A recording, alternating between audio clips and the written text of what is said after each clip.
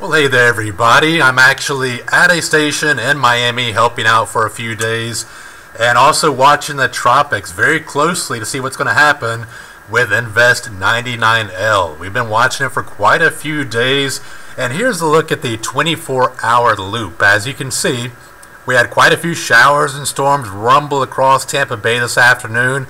Those showers and storms actually started off as a little bit of convection on the eastern side of the storm, right around the eastern Bahamas, and all that spread westward and eventually gave Tampa Bay some pretty hefty downpours today.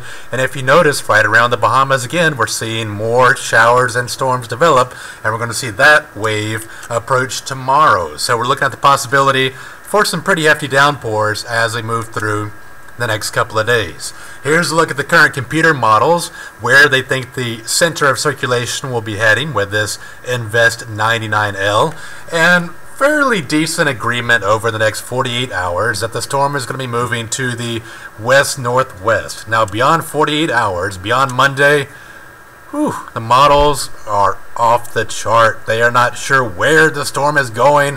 There's been so much uncertainty with this particular storm, and it looks like it is going to continue to be quite uncertain over the next couple of days. So it's going to be kind of a wait-and-see scenario. Obviously, the models that are going more easterly are more concerning for the Tampa Bay area, as that would bring us potentially more rain and strong gusty winds as well, where the storms that are moving northwestward would obviously have very little impact on the Tampa Bay area.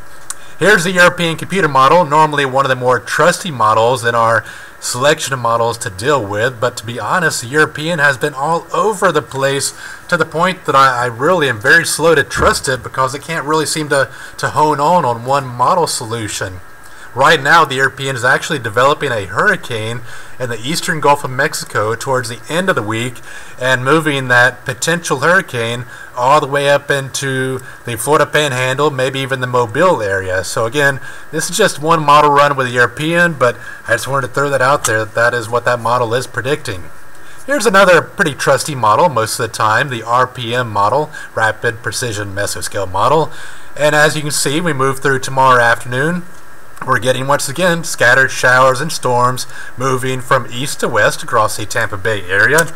Moving towards Monday, once again, scattered showers and storms, some tropical downpours possible, which could be heavy at times, moving across the Tampa Bay area, but nothing that we haven't really dealt with before in the Tampa Bay area.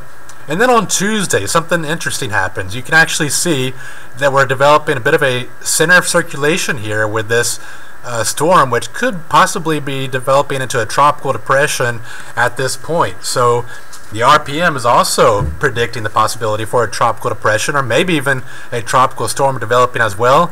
This would be offshore of Tampa, but it would bring us a possibility for some heavy downpours right along the coast, especially as we move into Tuesday and even into Wednesday as well.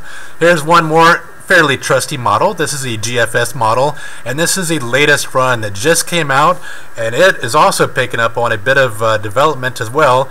You can see where you have the yellow color here. This represents possibly a tropical depression developing in the northeastern Gulf of Mexico and then turning more towards the east-northeast. So that's something we'll have to watch as well. But the fact that the models are kind of honing in on one solution is a good thing. That means that the models are starting to finally figure out exactly what's happening with this storm system. Either way, no matter what happens with the path, we're looking for the potential for flooding, tropical downpours moving across the state of Florida. Anywhere basically in Florida, we could see 2 to 4 inches of rain over the next couple of days. Some isolated locations could pick up a half a foot or more, so we could see some hefty rainfall totals over the next couple of days. Right now we have Invest 99L. I know you haven't heard a ton about an Invest in the past.